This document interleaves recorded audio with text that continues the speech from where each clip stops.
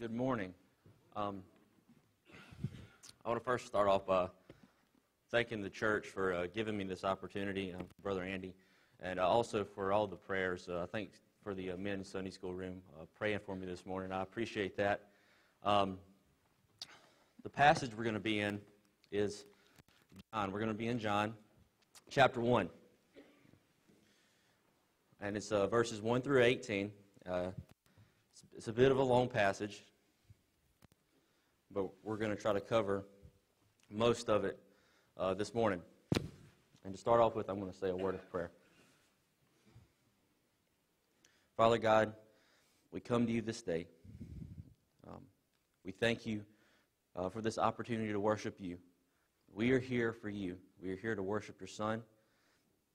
We are here to worship you, God. I ask that you would please be with us, open up our hearts, God.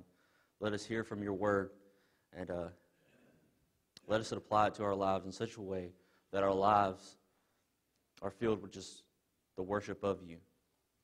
Thank you for everybody in this room, God. Give me the words to say, Lord. Be here this morning with us. It's in the name of Christ I pray. Amen. All right. So we're going to read the whole passage first, and then we're going to break it down from there.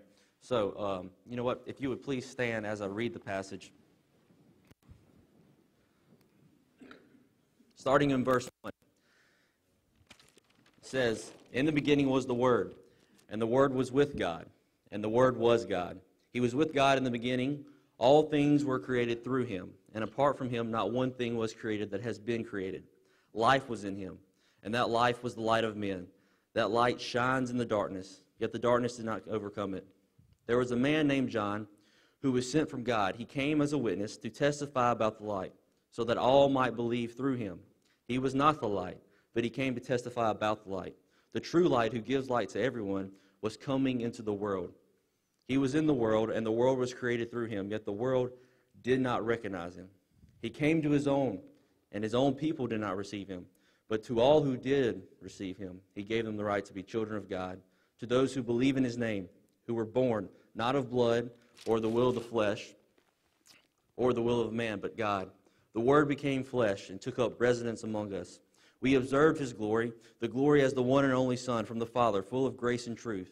John testified concerning him and exclaimed, 'This was the one of whom I said, the one coming after me has surpassed me, because he existed before me.' Indeed, we have all received grace after grace from his fullness.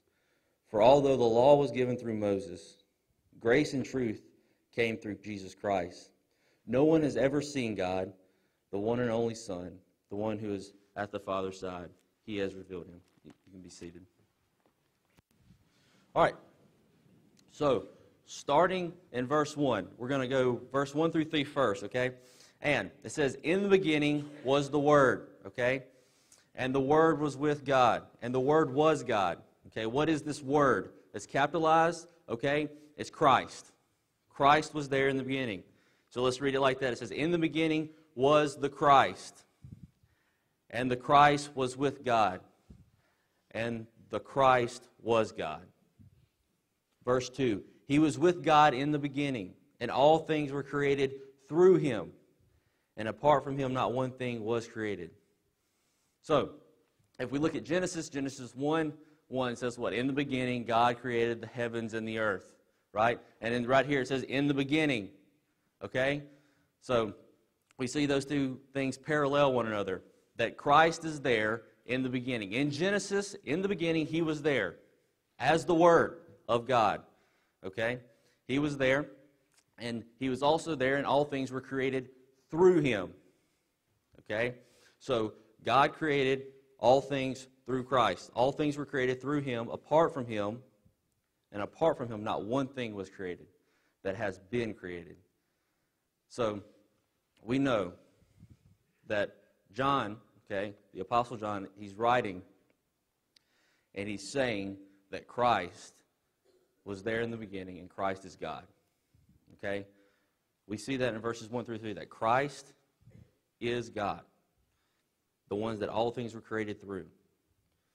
So, now that we've set that as a foundation, we know that, and we know that as Christians, But let's look at verses 4 and 5. It says, life was in him, and that life was the light of men.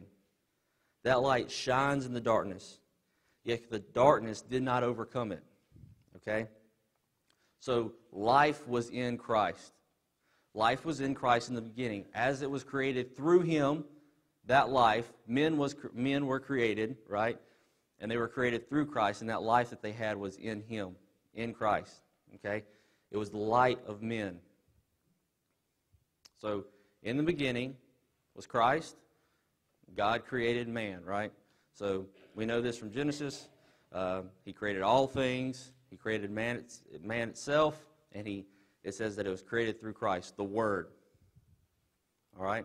Now, why is it significant that life was in him? Why is it that significant? And John here takes a kind of a turn for a second, and he's kind of introducing through the rest of his writing. You know, he talks about Christ the whole time, but he's introducing Christ here.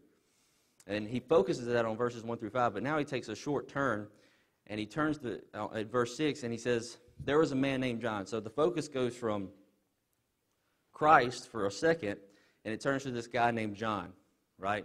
John the Baptist, okay? The one who was supposed to come before Christ to tell about him. And that's what we're going to read about real quick. It says, there was a man named John who was sent from God, okay? He came as a witness to testify about the light. He came as a witness to testify about the light, so that all might believe through him. He was not the light, but he came to testify about the light, the true light who gives life to everyone who is coming into the world. Okay, so God sent John. Okay, he sent him to testify about the light. And specifically, that this light was the light of men, which all life was created through. Life itself. He's testifying that God is coming. He's being the witness before Christ comes that the God who created you is coming to earth. Okay? That's what John is testifying about. He's the witness. He's witnessing that God in the flesh is going to walk among his people. Okay? And he's telling them that the life, that our life was in him, that he created us. Okay? And when we talk about this, we also have to realize that he's talking to the people at the time, but it's for us today too. But John's mission was to testify to the people at the time that God was coming, and it was the God who gave them life, who breathed life into them. Okay? So, with that said, looking at verse 10. He was in the world, and the world was created through him, Christ. Yet the world did not recognize him. He came to his own, and his own people did not receive him. And then verse 12 and 13 says, but to all who did receive him, he gave them the right to be children of God, to those who believe in his name, who were born not of blood, or the will of the flesh, or the will of man, but of God. We'll stop right there. He was in the world. Okay, so John the Baptist comes, he comes before Christ, witnesses about him, and now God shows up. Christ shows up. He says he was in the world. So what John the Baptist said was going to happen happens. He made the way for him, right? Now he's in the world. So what happens when the creator of the world, the creator of his own creation, what happens when he shows up? When he shows up and walks among the things that he created and his own people, it says that they did not recognize him and they did not receive him. And looking back, again, Genesis plays a big part in this. But looking back at Genesis, we know that God created man, put Adam and Eve in the garden. And then he walks with Adam and Eve in a perfect relationship in the garden, right? And there's no sin there, so their relationship is perfect. And then Adam and Eve sin. So what happened in verse 10? Why does the ones he created not recognize him and reject him or not receive him? It's because of the sin in the garden. It's because they have a sinful nature. So the one that they walked with, so the one that men walk with in the garden and have this perfect relationship with, now that he's came to earth to walk with them again, to walk with him again, they don't even recognize him. They don't even receive him. They have no idea who he is. That's how far that man has come. From the garden, the fall of man up until this point, that's how far man has come. They don't even recognize him. Not even his own people. The people that he sets aside throughout the Old Testament. His own people don't even recognize him. He comes to them, the ones that know the Word. And they didn't receive him as who he was. They didn't receive him as the Word of God, the one there in the beginning. They didn't receive him as the Christ, the Messiah. All right? So, they didn't receive him, and they didn't recognize him. That's what sin does in our lives, right? We have a sinful nature, therefore, we do not recognize the truth that Christ is the Son of God. We do not recognize the truth. And we don't receive that truth either. We don't receive that as truth because our nature says we are bent against the one who created us. We are disobedient and we have rejected him. But there is hope, and John tells us about this in verse 12, okay? John tells us about this and he says, but to all who did receive him. Okay, so we have two groups of people. We have the people that do not receive him, and we have the people who do receive him. But he says, to all who did receive him. What does he do to the ones who receive him? The ones who did recognize him as the Son of God. The ones who did recognize that he was the one from the beginning. What does he do to those? He says, he gave them the right to be children of God. You received him. You've been given the right to be a child of him. God the Father. To those who believe in his name. Okay, so how do you become a child? And how do you receive him? You believe on his name. But how do you believe on his name? You have to be born, not of blood or the will of the flesh or the will of man, but you have to be born of God. Right? To be a child of God, you have to be born of God. Verse 13 says, who were born, not of blood. Okay? And right there, the not of blood means not of a lineage, not from who you were born after.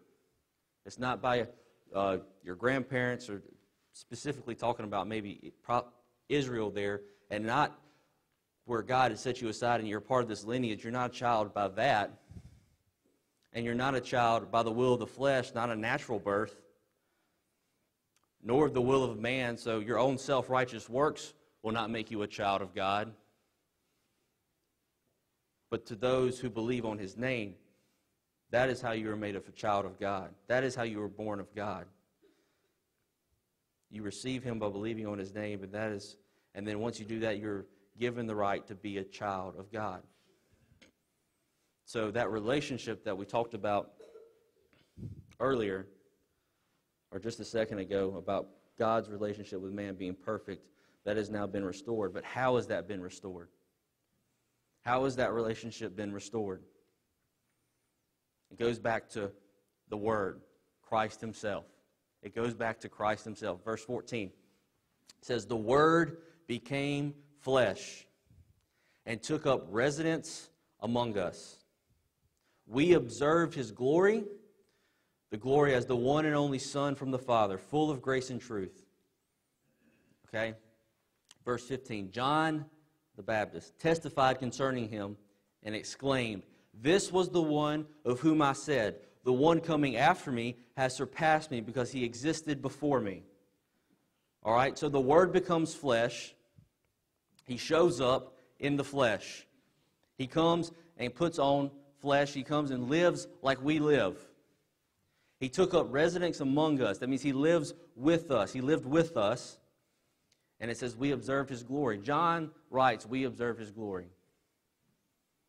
But there are many people that we know, there are many people, almost everybody, did not know it was God's glory that they were seeing.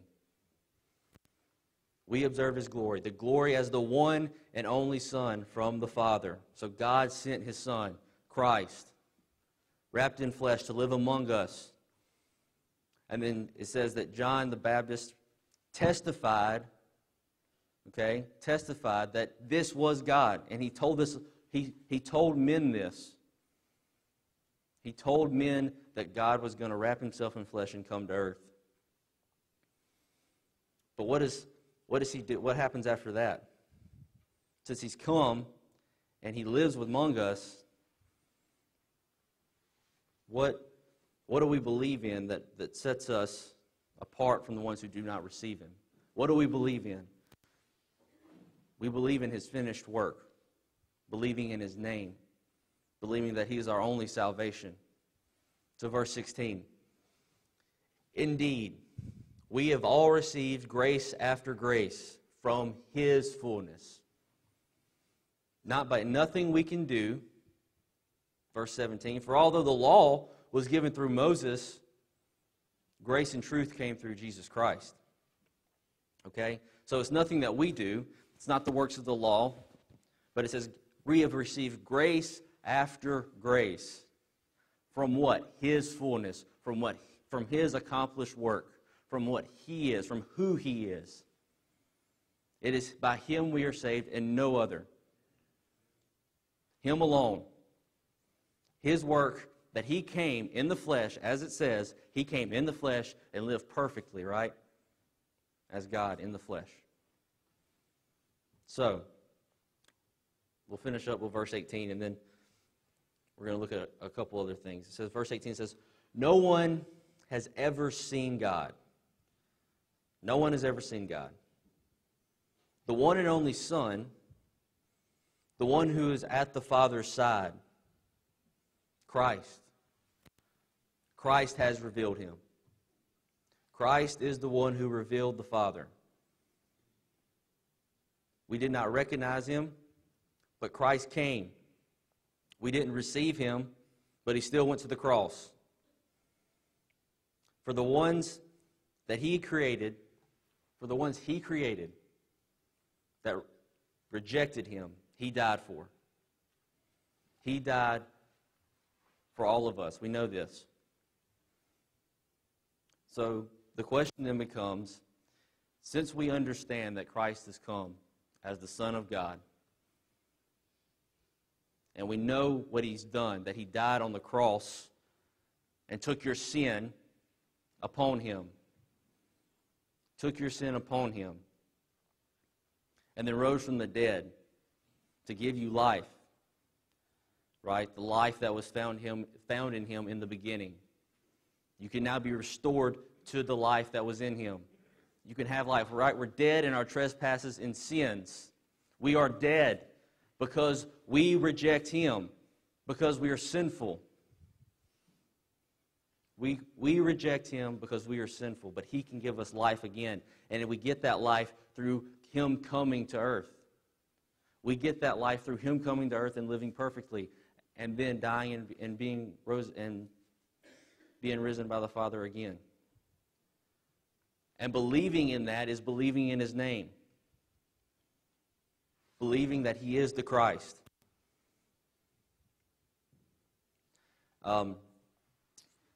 I did a short message Friday morning for FCA at West Lauderdale, and I talked about this a little bit. It wasn't all of it, just a couple verses.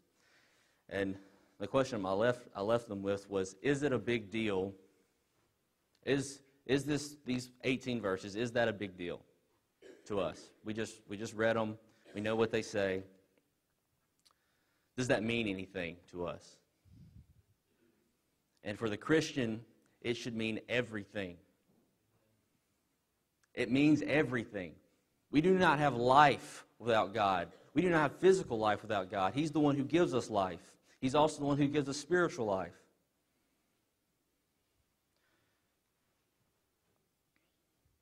All of creation was created, what? Through Christ, right? All was created through Christ. And then that creation rejects him and does not receive him when he comes to live among them, among us. But then, through his work on the cross, through his perfect life that he lived, through who he is, he also, through him, we are recreated.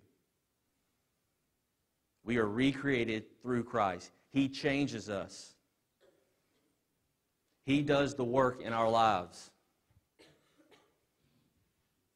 He does all of these things just to save His people. He does all of these things to save people. Why? Why does He do this? Well, are we worth saving? No. Understand that you're not worth saving.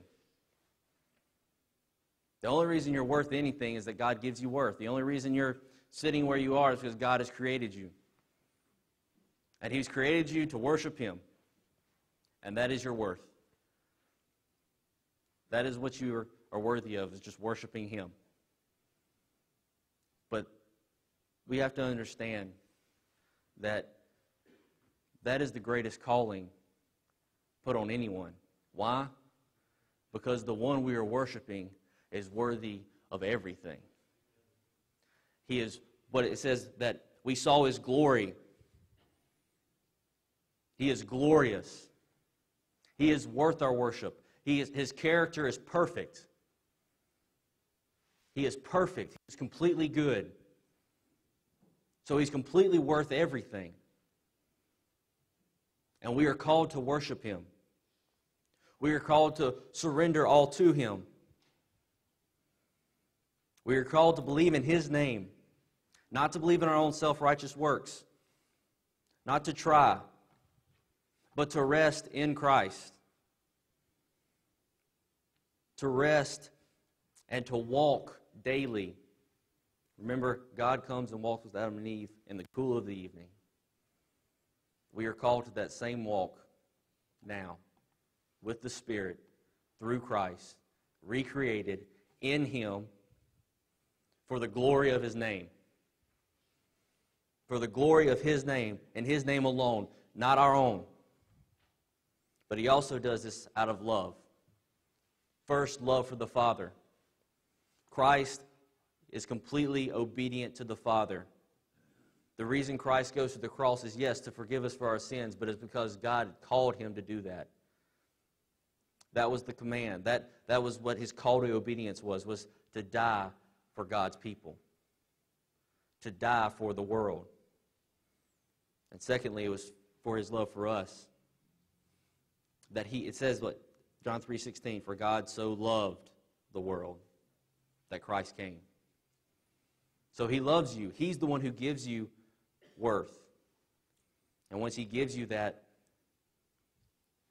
all we can do in response is to fall down and worship Him, because we are completely unworthy and totally depraved in our sinful state. We are dead. We are dead. And in Him, that is where life is found. Only in Him is where life is found. So, how do we respond? How are we going to respond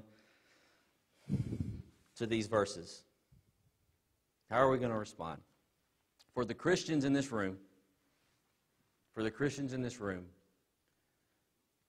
you respond the same way John the Baptist responds about knowing the truth. Since you know the truth, you respond the same way. You testify about the one who is coming. You witness to the one who is coming. Christ says what? I'm coming back, right? He's coming back. He's going to return. And we are left here to proclaim that, to pave the way, to make the way for the coming King. And this time He will come with judgment. And we are to tell people that. We are to tell that He lived before us. He created us, and yet He died for us. He rose again and gave us new life. We tell people this. We are supposed to be paving the way, letting people know that He's coming again and that you can find salvation in Him. You can find salvation from the judgment, from the wrath that is to come in Christ and only in Christ. God's wrath is coming, and the only way you're going to find relief from it or salvation from it is in Christ. It's the only way. And for the people in the room who do not know Christ, who have not received Him, who rejected Him, there is a call to repent and believe. There is a call to repent and believe in Christ. to recognize Him as God, to recognize Him as the one who was sent, who is completely worthy of our worship. Repent and believe in Him. Repent and believe in Him. What does it mean to repent and believe? Turn from your sins, but turn from who you are. You are a sinner. Turn from who you are. Do not look at yourself anymore. Do not look at what you can do. Turn from that and turn to Christ and stare at Jesus, because He's the only one worthy looking at. We are filthy rags, but He is worth everything. He is completely beautiful and majestic, right? We see that. He is glorious. But I say that, and they could just be words that a lot of people are hearing, that He's glorious. And people have a lot of different definitions of what glorious means.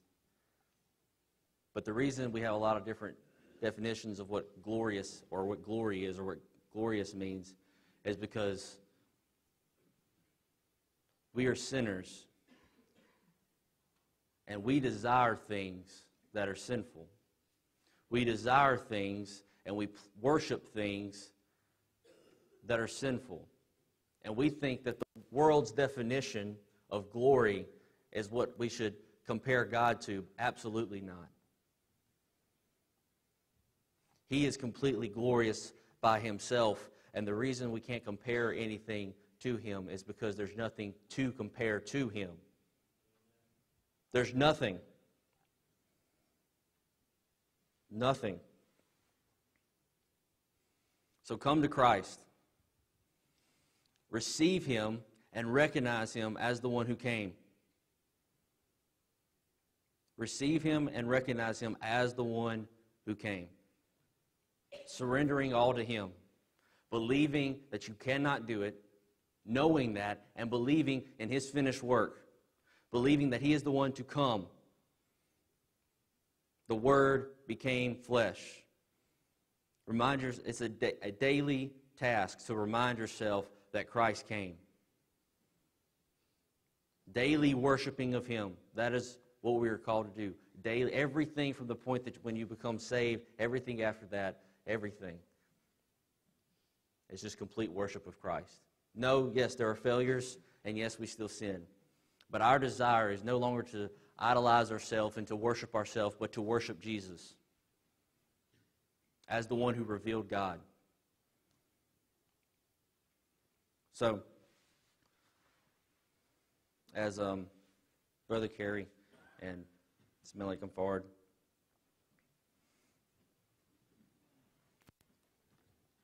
remember there's two ways of response.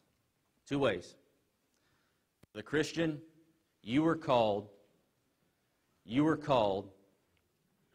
to respond in a way that once you leave this place, that now that you understand that you are proclaim His name, that is what you are to do in obedience, is to proclaim His name. And to the others, you come and repent and believe. Because you're dead. And God's wrath remains on you. And the only way, the only salvation is Christ. That's the only way you're getting out. But understand this. You might think it's not worth it coming to Christ, repenting and believing. You might not think it's not worth it. But understand this. For those who do receive Him, they know that it is completely worth it to follow Christ. They know that it's completely worth it. It will be completely worth it. Because life is in Him. He has given it to us. So come and repent.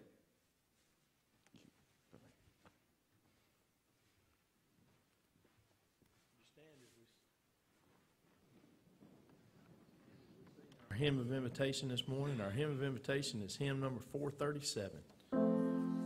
Take up thy cross and